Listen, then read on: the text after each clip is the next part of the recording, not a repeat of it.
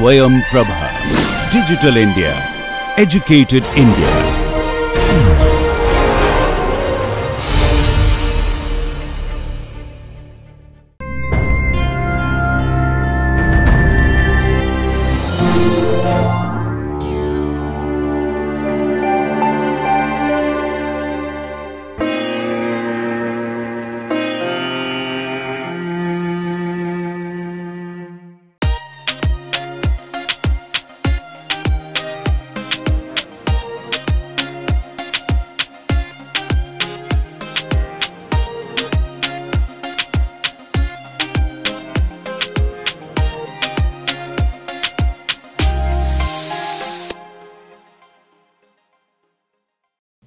Welcome back. We are discussing how to get the eigenvalue and eigenvectors of a square matrix, which will be useful for exploring available quantum states if the Hamiltonian is known, as long as we can convert the Hamiltonian in the matrix representation. And we have seen that there is a characteristic equation which one can use to get the eigenvalue and eigenvector of a square matrix.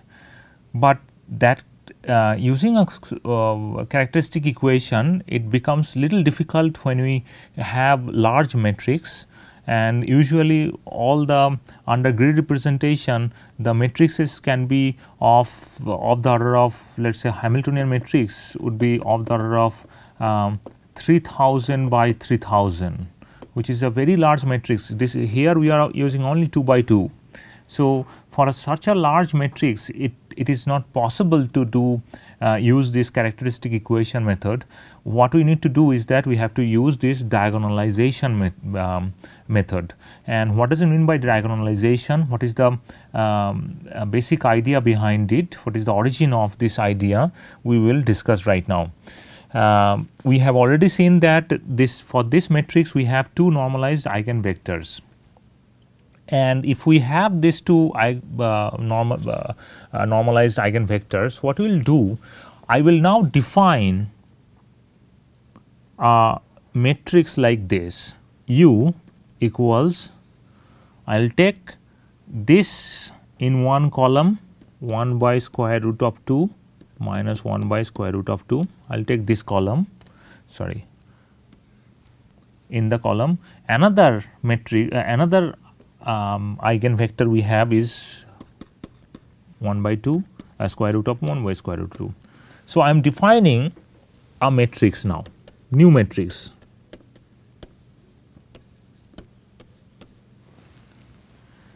Why I am defining this new matrix, I will reveal very soon. Let us say I have this matrix where the first column I have taken from this normalized eigenvector, and the second column I have taken, I have represented by this eigenvector.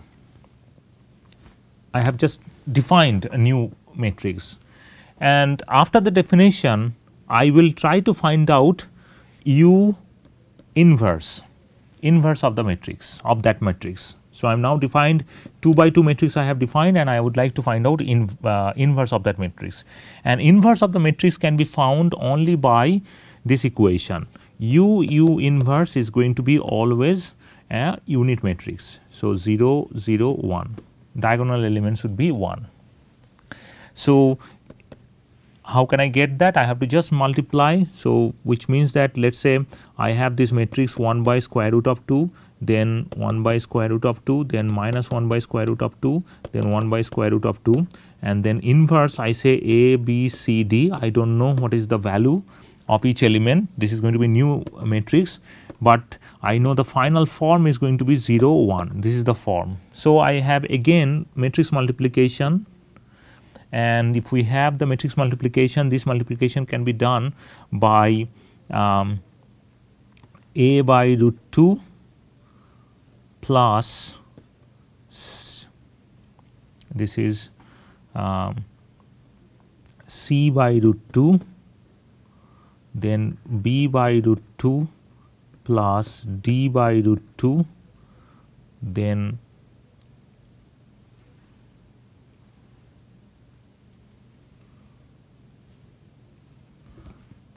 there will be another element, there will be another element.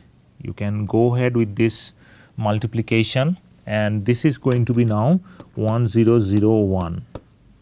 And if we simplify, I have jumped the step, I am not showing these elements. You can do it as an home assignment, and if I do that, and then finally what we need to do is that we have to equate elements. This element should be equal to this element should be equal to this element. We have to equate elements of left hand side and right hand sides. If we do that, then finally we will be able to get U inverse A, we will be able to get A equals, in fact few equations we will get first, such as A plus C equals square root of 2, then B plus D equals 0, then minus A plus C equals 0, and then minus B equals D equals square root, and we can solve this finally, and if we solve it we will get this U inverse. So, finally what we get is U inverse would be of this form. I have shown the procedure already. So, I will write down the final form of the U inverse which we will get.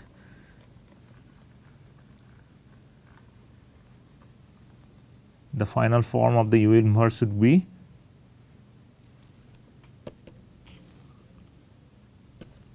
one by square root of 2 minus 1 by square root of 2, 1 by square root of 2, and then minus plus 1 by square root of 2. So, this is going to be the U inverse.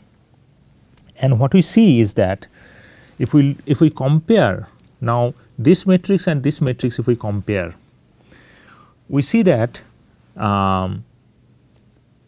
U dagger, if I try to find out U dagger, which means the adjoint of the U matrix. This is the U matrix I have defined. Adjoint would be the exchange of row column and then take the complex conjugate. Here all elements are real.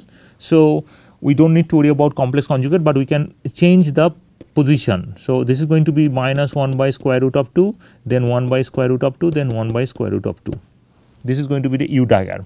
What we see here from this exercise is that U dagger is actually U inverse, and whenever you have U dagger equals U inverse, we have defined that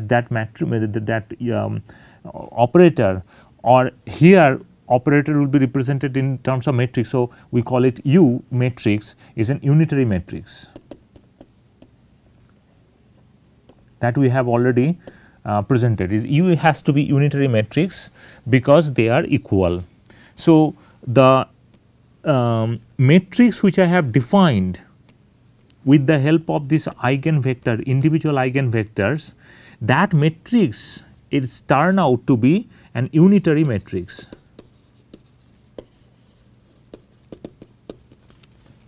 That is going to be an unitary matrix always. So, the matrix which I am forming with the help of the normalized eigenvector and normalized eigenvectors of a matrix will always be an unitary matrix. Now, I will define this AU. I will multiply this AU. So, this is equal. Now, I will find out AU. What is AU? AU is going to be, A matrix is 2 1 1 2, and U matrix is going to be 1 by square root of 2, 1 by square root of 2 minus 1 by square root of 2, 1 by square root of 2. This is the matrix I have, and if I do that, if I multiply it, I am not showing it explicitly, I will just write down the final form. You can do it on your own once you know this matrix multiplication. 3 by square root of 2. So, this is going to be AU, and now I will multiply U inverse AU, which means I have now U inverse is nothing but 1 by square root of 2 minus 1 by square root of 2, 1 by square root of 2, 1 by square root of 2. This will be multiplied by 1 by square root of 3 by square root of 2 minus 1 by square root of 2, and 3 by square root of 2. If I multiply that, then what I get is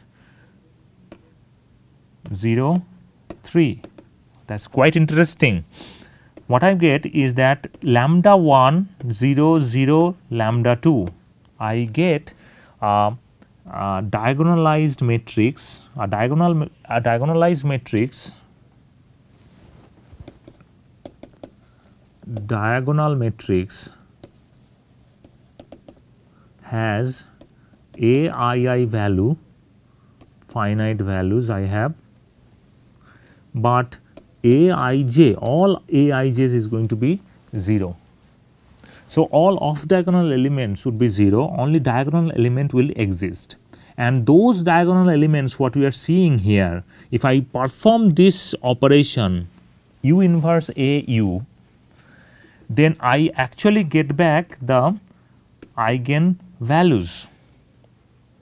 So, what we are learning from here is that if I have a matrix like A, which can be a Hamiltonian matrix, but if I have a matrix A, I have to look for this unitary matrix U.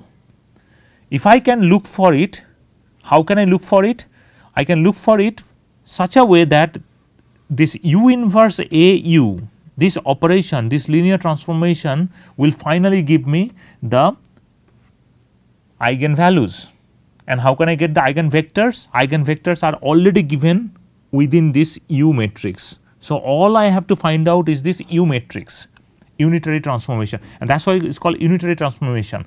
So, diagonalizing a matrix is nothing but finding out this unitary matrix associated with this square matrix, because if I find out this unitary matrix, immediately I will be able to get the eigenvectors and eigenvalues. So, this is quite interesting way of interesting approach, and numerical implementation is done with the help of this diagonalizing a matrix. So, if I diagonalize a matrix, what I have learned here is that diagonalize a matrix is nothing but find out eigenvalue and eigenvectors. So, I can find out the spectrum of the system, and this diagonalization is done with the help of this linear transformation. U inverse A U equals lambda, where U contains the eigenvector information, lambda contains the eigen value information.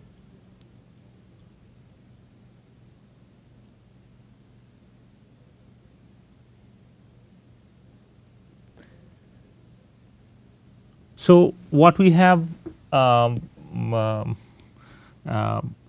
pretty much covered the kind of linear algebra we need to explore the quantum system, and we will ask this question.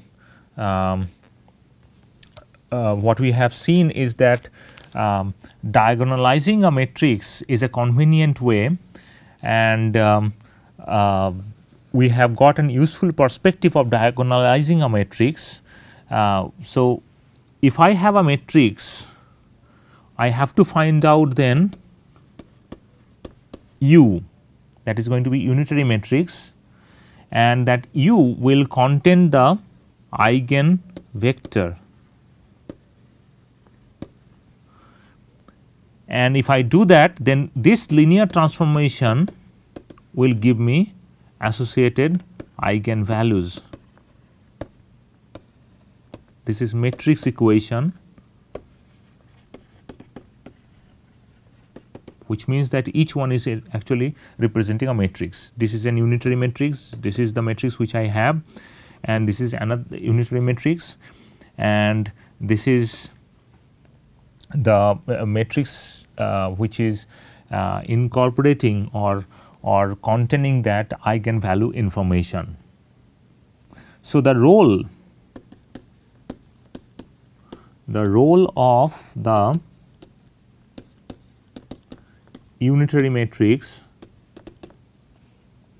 U is that it transforms the matrix A into a new diagonal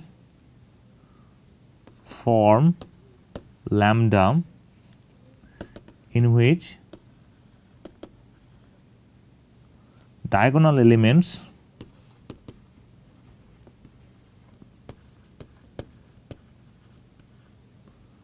represent the eigenvalues of the matrix A, and the columns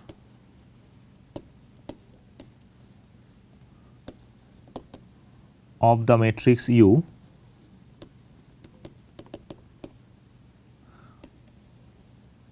represents the eigenvector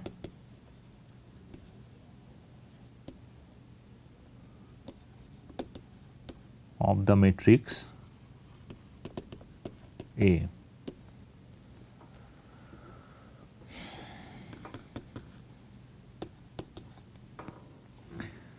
So that's the meaning of this unitary transformation.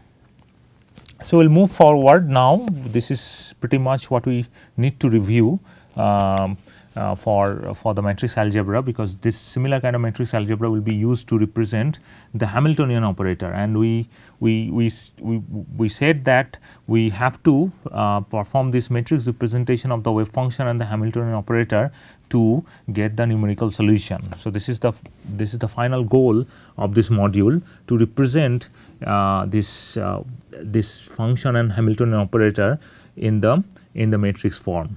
So wave function, we have already shown that wave function can be represented on the grid, and if we represent the wave function, this is a nice example we have shown. If the wave function psi, the psi x can be represented, psi x is a continuous function by nature, that is the postulate of quantum mechanics. But on the grid representation, we will first take the grid of the x axis. The problem domain is divided. So grid means x is not continuous anymore, certain values of x is taken with a specific separation. So in the grid representation, this entire x axis is divided into discrete grids, that is shown here, and on each grid the wave function value will be calculated. So wave function is now represented as a discretized wave function,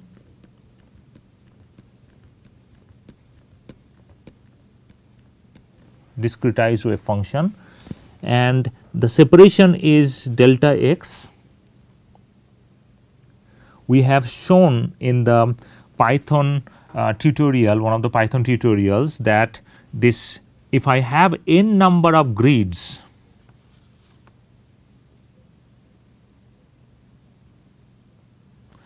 if the x coordinate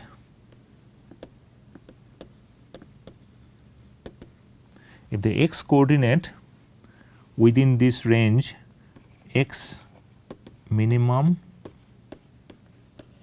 to x maximum, within the range I can use minus infinity to plus infinity. It is not possible. Numerically, I cannot implement minus infinity to plus infinity. We have to always select a range which is finite. So, this is the finite range we have selected. This finite range of x coordinate or x axis, within this range, this is minimum, x maximum. Within this range, this x coordinate is divided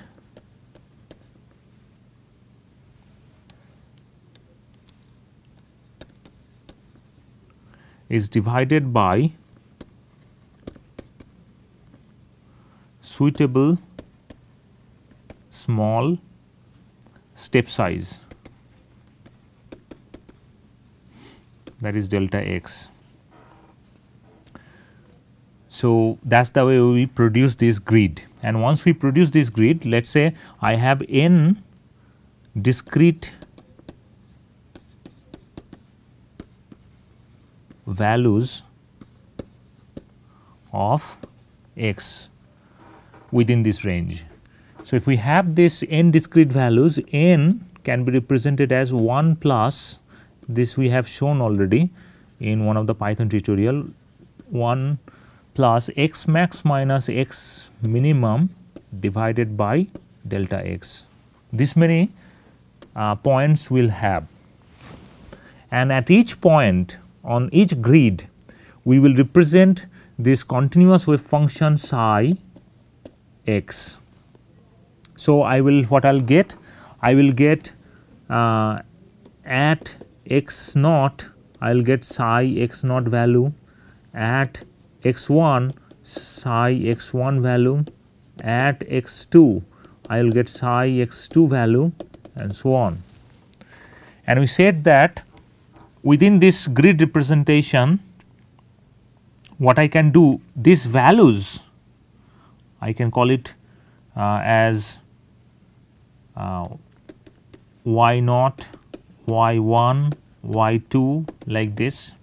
These values can be represented in a column matrix, y0, y1, y2, like this, yn minus 1 column matrix.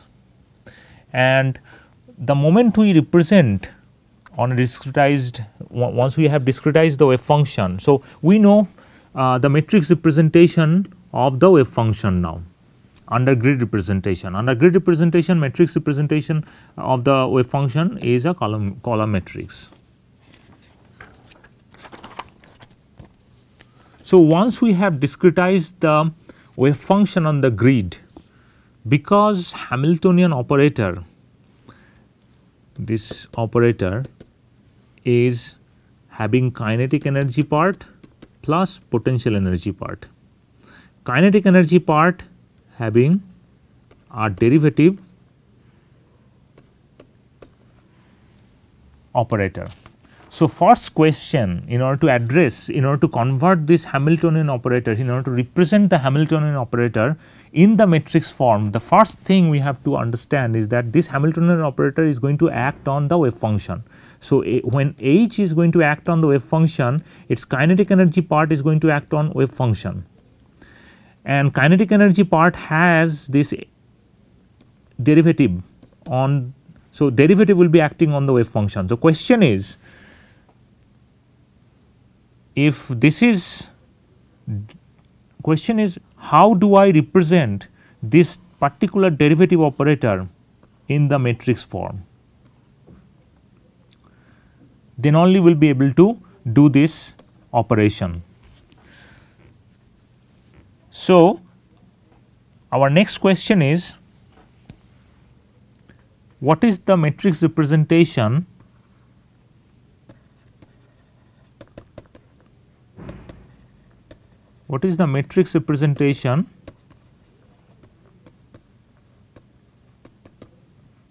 of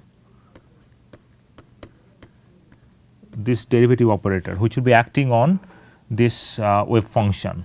In the matrix form, we will be able to do the matrix multiplication if we know the matrix representation of the derivative operator. In order to find out the matrix representation of the derivative operator, we will introduce finite difference method.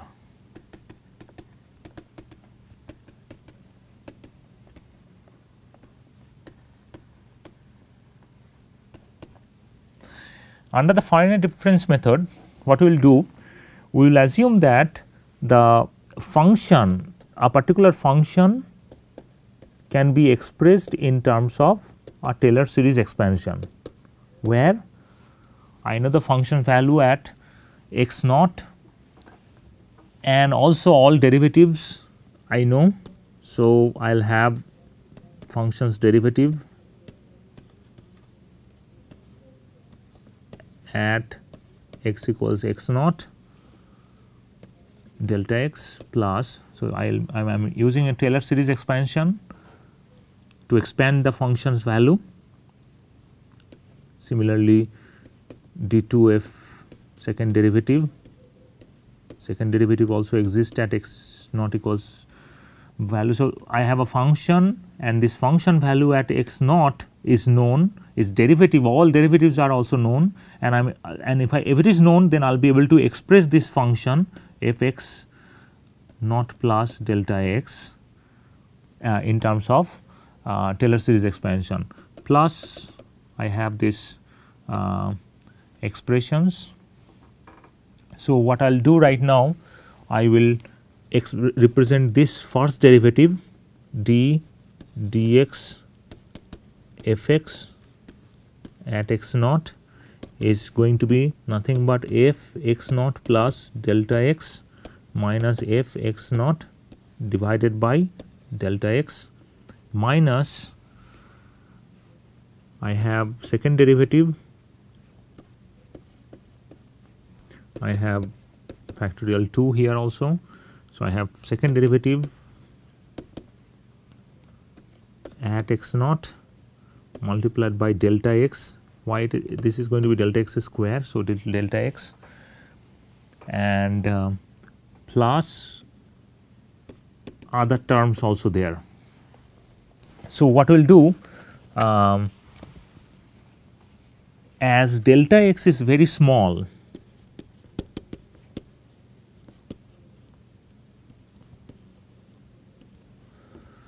I can neglect these other terms, because that is going to be delta x square, then delta x cube, all these terms can be neglected, and I can say that approximately I can write down this d first derivative of this function at x naught equals f x naught plus delta x minus f x naught divided by delta x plus an error would be proportional to delta x. This is called truncation error. So, this is represented by O delta x is called truncation error,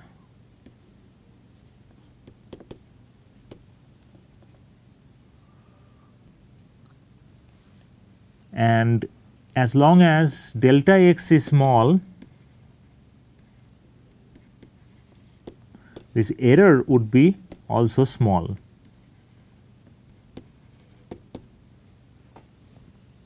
So, what we have just represented this equation, this is representing the first derivative under finite difference method.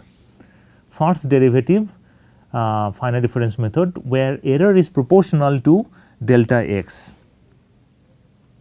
This is called the forward difference expression. This is called forward difference .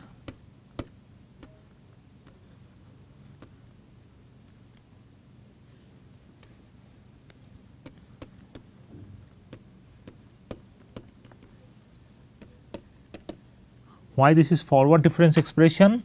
Because we need the function value in order to find out this first derivative of the function. I need the function value where we are interested. This is the function value where we are interested to find out the derivative, because derivative is being calculated at x naught. So, function value I need at x naught. In addition to that, I need the function value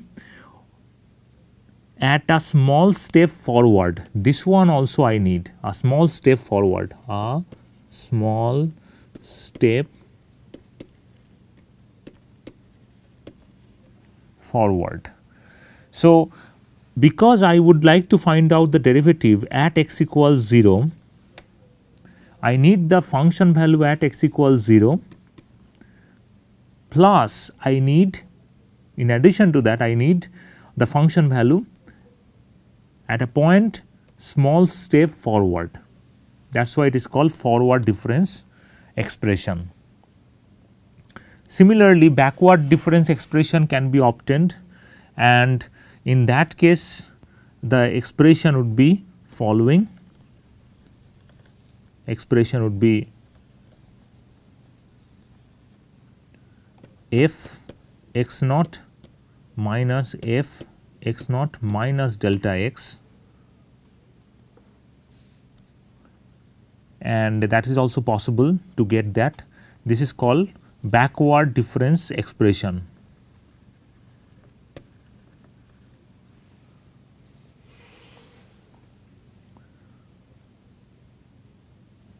And similar way we can think about central difference as well, and that can be obtained by following. I will take the forward difference first, equals f x naught plus df dx at x naught delta x plus 1 by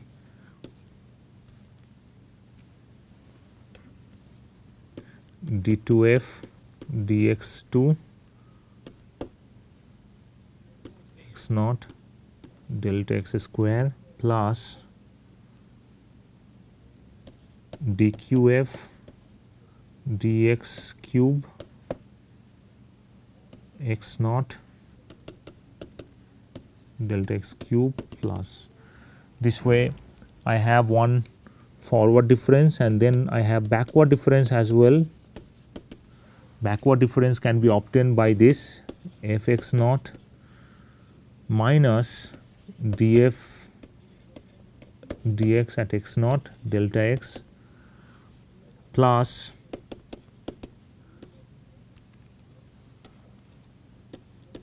second derivative at x naught delta x square plus this is going to be minus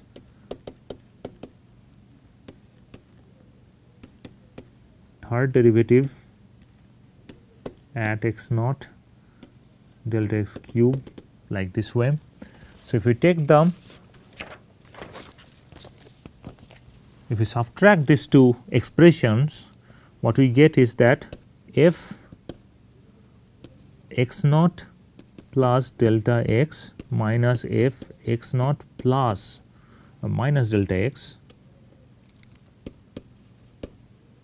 We subtract it, I get, so this 2 will be gone and only thing is this 2 will get.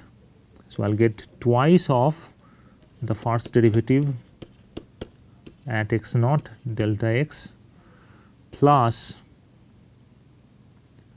this part will be also gone. So, I will remaining part, this third 2 divided by factorial, then third derivative at x naught delta x cube plus, like this. And because delta x is assumed to be very small, I can neglect other terms also, because they are too small. I will neglect other terms here and I truncate it here. So, in the end what I get is that the first derivative can be represented in following way: df dx at x naught equals nothing but f x naught plus delta x minus f x naught minus delta x divided by 2 delta x, plus I will call an error which is delta x square. This is cube, but I have to divide by delta x, and that is why I get an expression with delta x square. So, what we see is that this is called central difference expression, central difference expression, central difference. This is called central difference expression, and in the central difference expression what we see is that this is a better way of finding first derivative, because this error is now proportional to delta x square. So, by selecting a very small delta x, I will be able to reduce the error quadratically. Previously, in the forward difference and backward difference, both error were linear. So, it will drop down linearly, but here drop down quadratically, it will drop down drastically. That is why it is better if approximation. So, central difference expression is a better approximation for doing this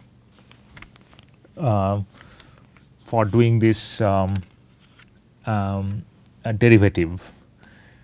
And so, after learning, remember we have to go for the second derivative. It is not the first derivative we are interested in, it is the second derivative we are interested in, because kinetic energy operator has second derivative in it. So, we have to get the second derivative. I have represented the first derivative to get the idea of finite difference method, and three different expressions we can get.